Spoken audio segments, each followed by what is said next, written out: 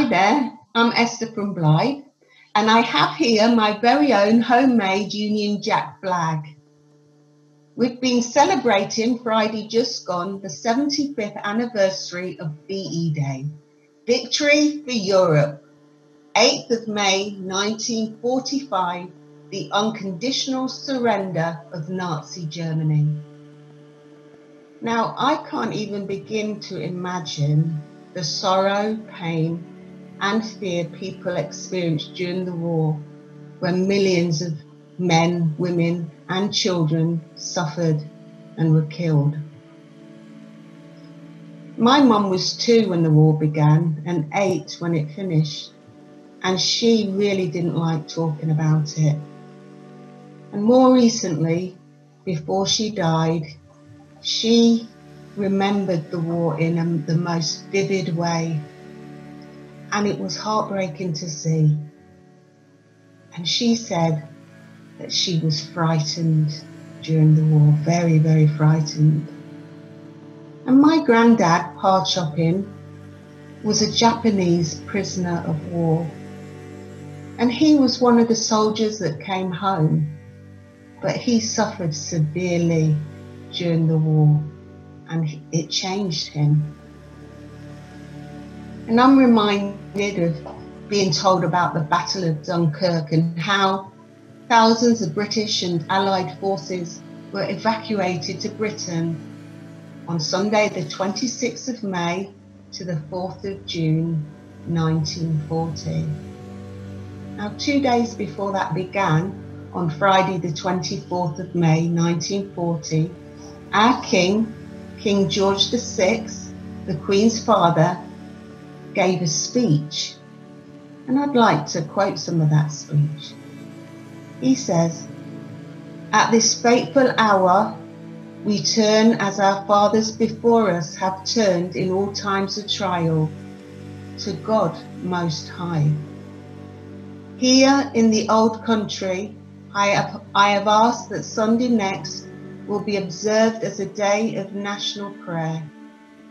It may be possible for many of our brothers overseas to join their prayers with ours. Let us, with one heart and soul, humbly but confidently commit our cause to God and ask His aid." He continued his speech and he ended with these words, "And with God's help, we shall not fail." On that Sunday, the 26th of May 1940, the National Day of Prayer, the evacuation of Dunkirk began. Here was a king who acknowledged that Britain and Europe needed divine help from God Most High, Yahweh. And he knew the importance of calling a nation to pray. And many miracles happened surrounding the Battle of Dunkirk. And 5 years later, on Victory for Europe Day, the enemy surrendered unconditionally. There was deep sadness for those who never came home. Many people who gave their lives so that we today could have freedom. But there was also great joy and celebration, dancing, cheering, shouting, street parties, barn dances, celebrating the victory. What a day that must have been. So what about us today, COVID-19? It's been said that it is a silent and unseen enemy. We see the effects of it, it's devastating. Many tens of thousands of people have lost their lives, and we have a deep respect and gratitude for those who have died helping others and those who risk their lives every day saving others. But I noticed something, that the leaders of the world in some countries have called their country to pray. But today, our country, our leaders haven't called us to pray. And that causes me deep sorrow. It really does. It causes me to be very sad. But that doesn't mean that people aren't praying. As King George VI called our nation to pray in 1940, may our nation hear the call to pray in 2020. May we in this country turn our hearts back to God Most High, Yahweh. May we turn our hearts back to Yahweh. Isaiah 45 verse 22 says, "Turn to me and be saved, all you ends of the earth, for I am God and there is no other." Psalm 145 verse 18 and 19 says, "Yahweh is near to all who call on him, to all who call on him in truth." That's with sincerity. He fulfills the desires of those who fear him, those who have a reverent respect for him. He hears their cry and saves them. He wants us to turn to him. He longs for us to turn to him and call to him. He knows sorrow. He knows suffering. He knows heartache. He gave his only son, Yeshua, the King of Kings, on the cross so that we could be reconciled back to the Father and have a relationship with him. You know, Yeshua won a great victory when he rose from the dead. A great victory, greater than VE Day. Revelation 1 verse 18, Yeshua says, "I am the living one.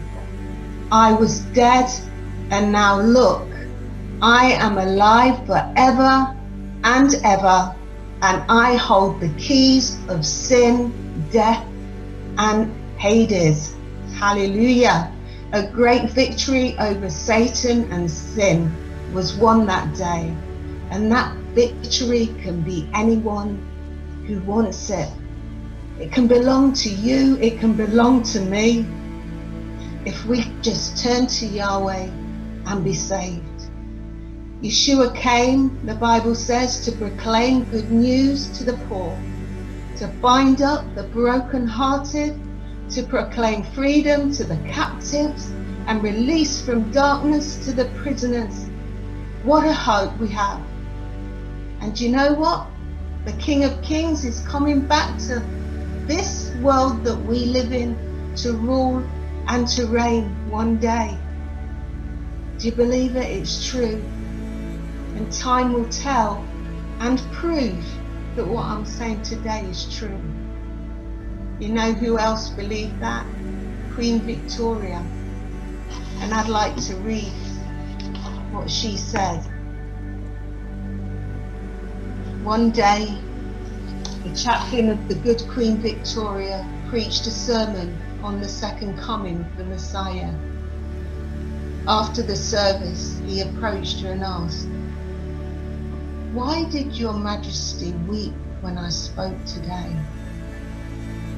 "Oh," said she, "because I do hope that he will come in my day." "Why does your Majesty desire that he should come in your day?" the chaplain asked.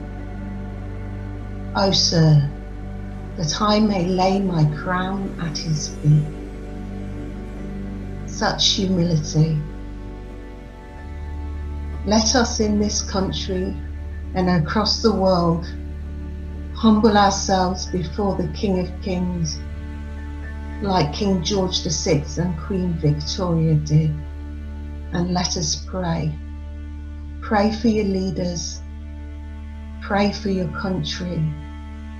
Pray for the people, and pray for the people across the world. It's time to pray.